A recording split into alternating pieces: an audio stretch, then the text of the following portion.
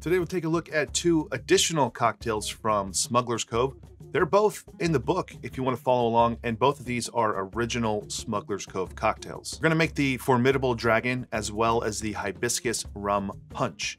And we'll start right away with the Hibiscus Rum Punch, which does require some prep, as we'll need the Hibiscus Rum Infusion so we can make our Hibiscus Liqueur.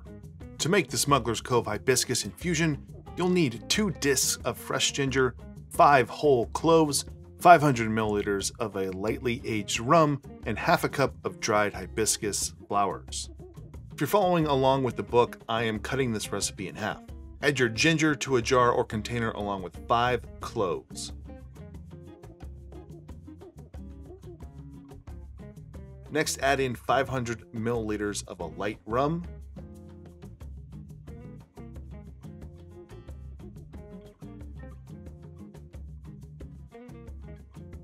and half a cup of dried hibiscus flowers.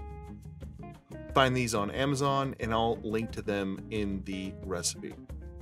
Now, to make this an infusion, we need to let this steep for 48 hours. I made this a few months ago. The bar was even a different color then. Now, to make the Smuggler's Cove Hibiscus Liqueur, you'll need a 1/4 cup of honey, 1.5 cups of our Smuggler's Cove Spiced Hibiscus Infusion, and half a cup of a 2-to-1 simple syrup. Measure out 1.5 cups of our Spiced Hibiscus Infusion and add it to a jar or a container. Next, add in a 1/4 cup of honey, and it helps here if you heat this up in the microwave. Finally, add in half a cup of a 2-to-1 simple syrup, and that's it. You have the Smuggler's Cove Hibiscus Liqueur. This stuff is delicious, and it makes for a very pretty drink as well. Now, for the Hibiscus Rum Punch, you'll need club soda, lime juice, our Hibiscus Liqueur, Demerara syrup, and half an ounce of a blended aged rum from Jamaica. Start by building this in your small shaker tin by adding in half a cup of fresh lime juice,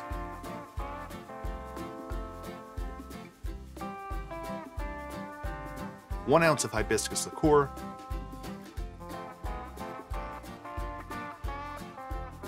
a 1/3 ounce of Demerara syrup,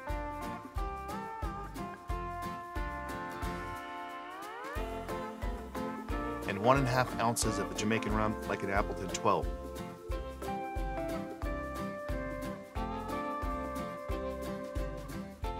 Add some ice to your tin and shake it for 5 to 10 seconds.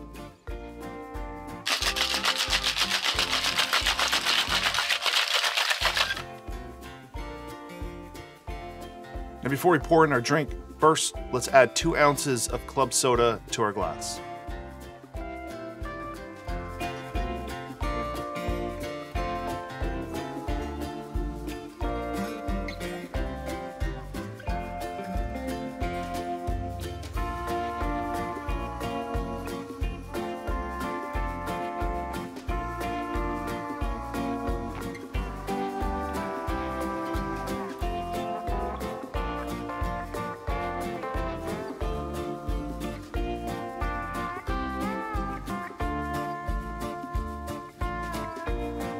And there you go, the Hibiscus Rum Punch.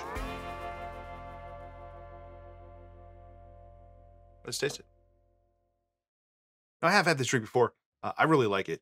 It's a nice, easy summer, daytime sipping drink.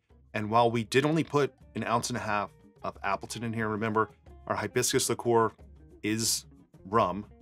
It's as strong as rum for the most part. And it just adds a nice little different flavor that's nice and refreshing. And you can't really put your finger on it, but it's a hibiscus, it's a clove, it's a ginger. It's all like kind of familiar ingredients, but it just makes what is really like one of the more beautiful and, you know, decorative looking drinks. They garnish it in the book with a dried hibiscus flower, but I don't have those.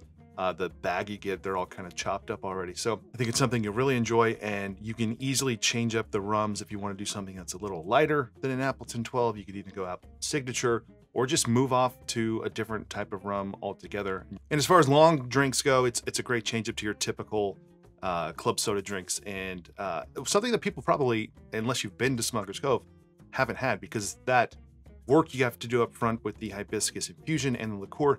It is easy, but it does take some time. But once you make that, you'll have a great Hibiscus liqueur that you can use in this drink and others. So that's one of the recipes in the book that I think I recommend trying out because it's easy to take on and it makes a great liqueur. All right, next we'll move on to the Formidable Dragon, and for this one, you'll need lemon juice, lime juice, honey syrup, molasses syrup, Amaro de Angostura, blended aged rum, a black blended rum, and a lightly aged pot still rum, and club soda.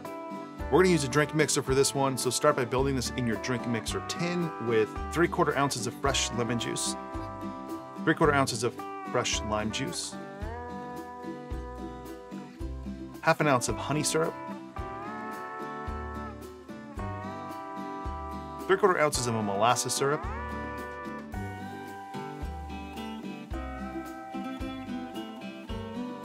1/2 ounce of Amaro de Angostura, 1.5 ounces of a blended aged rum, and I'm using Plantation here, 1 ounce of black blended rum, for this I'm using Caruba, 3/4 ounces of a lightly aged overproof rum, and I'm using Smith & Cross. All right, add in about 18 ounces of crushed or nugget ice, that's just about over 2 cups, and flash blend for 5 seconds.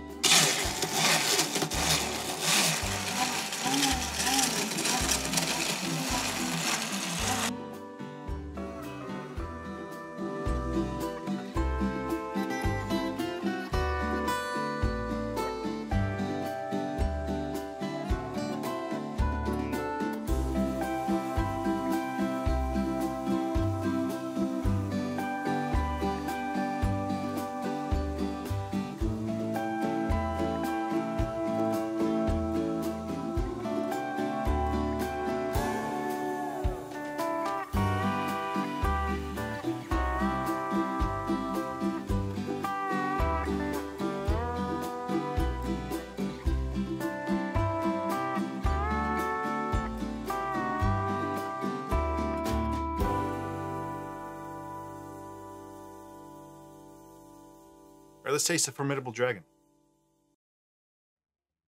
Now, I have had this drink once at Smuggler's Cove. I don't exactly remember it. I know I liked it. I'm liking it a lot more than I remember right now.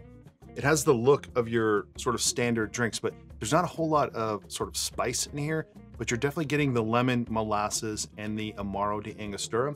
And that Amaro, it just adds this other dimension to the drink that you're not really, picking up on in many other tiki drinks. Now, the addition of Caruba and Smith & Cross, might have you thinking that this is gonna lean too much in that Jamaican sort of funkiness, but it's not. It's very subdued, it's very mellow. It's, the drink's very balanced overall. Also, the Smuggler's Cove gated finish, it's covered in the book, but when they talk about that, they want you to dump all of the contents from your tin into your glass, and then before you're done, before all the ice is out, you put your Hawthorne strainer on to make sure that all that foam and all that texture you've kind of built up in the drink stays on the top. If you were to dump it all out, the last ingredients would be your ice in here, and they'd kind of sit on the top. But this does still have some ice left. So you'll see that called for in a lot of Martin Kate recipes. It's called the gated finish. And there you go, 2 fantastic drinks from Smuggler's Cove. Smuggler's Cove original cocktails, both of them in the book if you want to follow the recipe there. I'll have a link for the book down in the description as well. The Hibiscus Rum Punch, just a great all-day drinking drink. It's mellow and it has some great summer flavors. It's really refreshing. And then on the other end, while it seems like it's going to be a really heavy drink because of the ingredients in it, it does taste more balanced. It is lighter than you would imagine. And the Formidable Dragon, another great Smuggler's Cove cocktail. Both of these drinks that I highly recommend. 2 of the best you're going to find at Smuggler's Cove or in the Smuggler's Cove book. If you enjoyed this video, give the video a like below, consider subscribing to the channel. Otherwise, you can check out these other videos right here, and we will see you on the next one.